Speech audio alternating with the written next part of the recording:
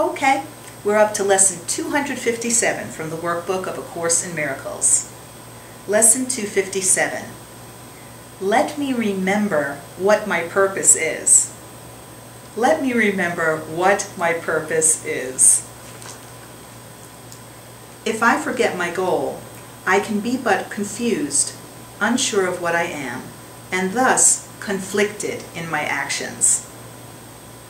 No one can serve contradicting goals and serve them well. Nor can he function without deep distress and great depression. Let us therefore be determined to remember what we want today, that we may unify our thoughts and actions meaningfully and achieve only what God would have us do this day.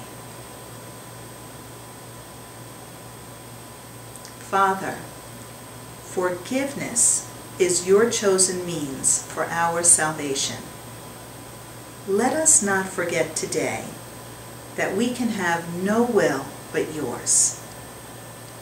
And thus our purpose must be yours as well, if we would reach the peace you will for us.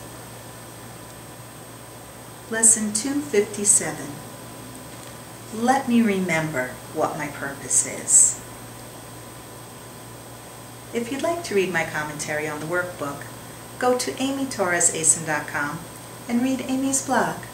Namaste.